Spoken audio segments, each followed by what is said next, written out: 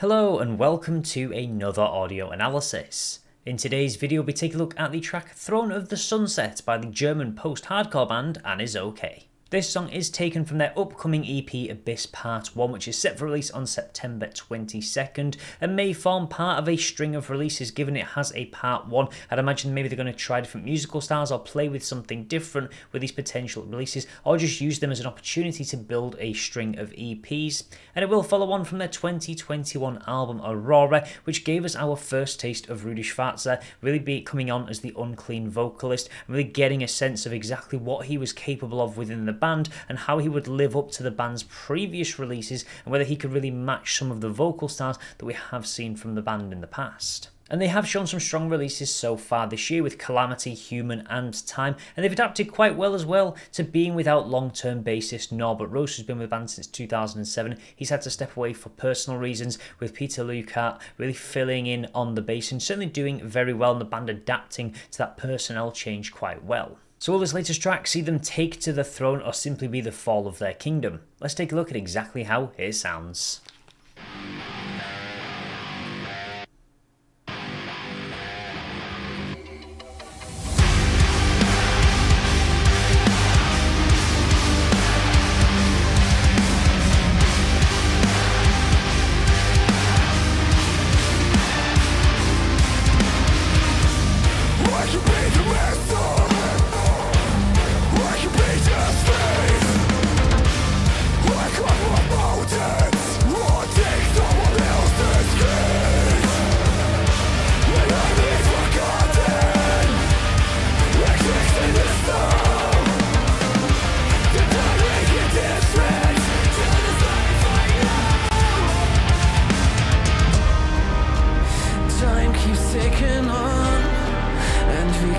Outrun the sun in this race that can't be won. At the throne of the sunset, we all fall to our knees. It's the light and the darkness. Our fate is what we believe. As above, so below. We're all part of the same show. At the throne of the sunset.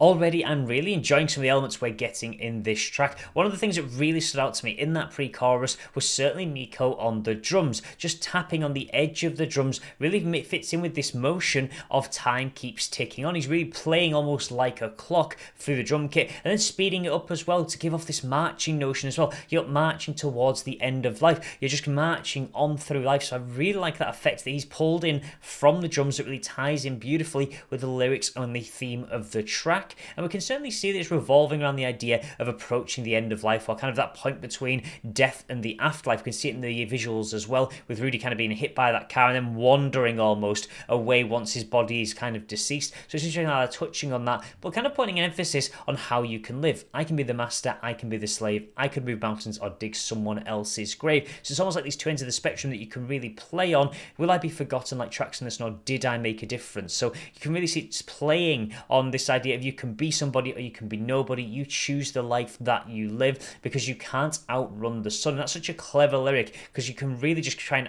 constantly outrun it, but it's always going to catch up to you. It's a race that can't be won. So these rhyming lyrics help to give this song a more melodic sound, despite it being much more soaring and much more aggressive with those unclean vocals coming in. And I like how it's done in the first person perspective as well. I can be the master. So it's really putting the onus on the character and kind of almost you as a human, as a listener, the fact that it's got this I brought in really makes it feel very personal because everybody experiences that same thing in life. Nobody's immortal almost.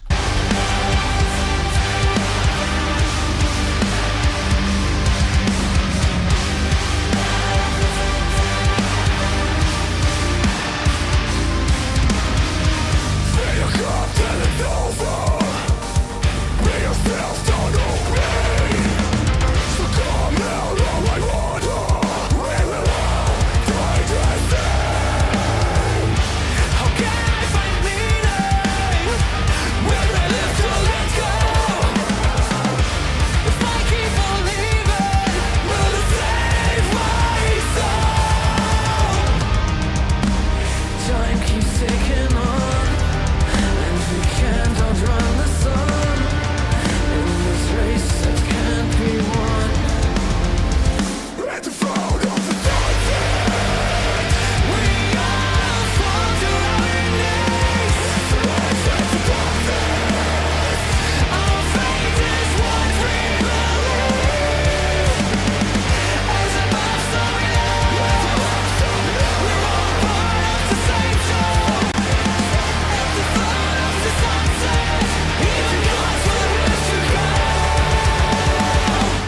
And I really like how we move through these verses, how we get this collaboration really coming in between Rudy and Christoph, really blending together these really strong vocal styles and sounds, and really mixing up the I's and the we's. Kind of in the chorus, we've got this much more global perspective that we're all in this together. We all have to fight this same cause almost. But then in the verses, we tend to get really just kind of Rudy taking us to that personal perspective, but then they mix it up as we move through the song with different people taking on different roles. So I really do like that, how it's touching on two kinds of perspectives, again playing with these opposites, almost two things constantly being brought through. Fill your cup till it's over. The idea of you kind of go through life collecting and filling the cup, and eventually it runs out, it spills, and life comes to an end. So really clever metaphoric lyrics that are really showing this like kind of build almost towards the end of life. How can I find meaning when I live to get let go? And it's almost like the cleaner vocals are really having this more philosophical look, really asking the question of what happens after I die. And you've really got the aggressive side from these uncleans coming in, really not being sure or being scared of death almost. So they're really conveying two different emotions. So that's what I like about the switching vocal styles and blending them together. This constant fight with not knowing what comes as you do kind of sit atop the throne of the sunset when you kind of ascend into the next life almost, or to the afterlife, or whatever anybody believes in. And a few things I also really like. I like how they've got the keys in the background kind of taking over from the drums, but almost having this ticking motion, but adding more layers to the track as well. It's got a really strong symphonic build that's really being brought through by some of these programmed elements that the band have included to kind of really just give it something a bit extra than being just a rock track, and kind of give it more that slightly more theatrical feel almost, as it really does feel like it's trying to build these energy levels and really kind of be much bigger than it wants to be, and it's certainly doing that very well. Stuck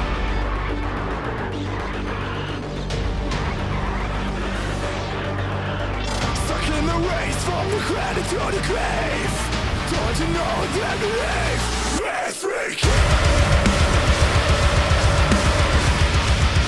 What if it all died in vain?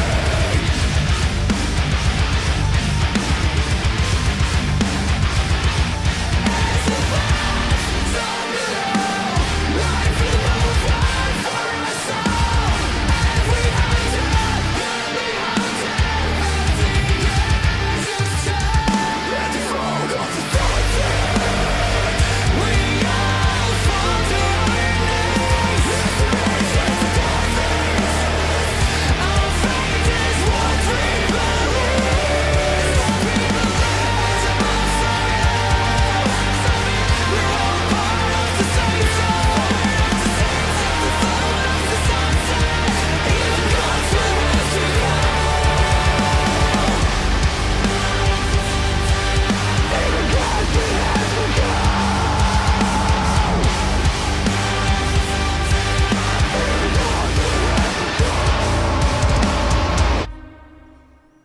I really liked with this music video how it really touched on the idea that your throne is almost a gravestone or a tombstone. You could really see that with Rudy almost looking over what felt like a graveyard, a series of tombstones, which is almost an in memoriam after you die. It's something you're remembered by that becomes your throne when you are dead almost, and it kind of highlights what maybe you achieved in life, and you can really see that being shown through the visuals. And I really like how they're kind of taking a very simple idea, something that everybody can understand, and really just adding a lot of depth to it, really through some very clever metaphoric lyrics, and really answering those questions with these switching vocal styles that really show the two sides of either being the master or the slave. They're two ways of thinking and approaching death, very aggressively or certainly almost very thoughtful. So I like the way they kind of conveyed that through the mixing vocal styles, as well as some of the really interesting elements, the depth through adding the programming, the tapping on the drums to signify time ticking across, and making use of the sunset, a great simple metaphor that highlights the end of something, the end of the day, kind of being at that point. And we also had the visuals, had this very almost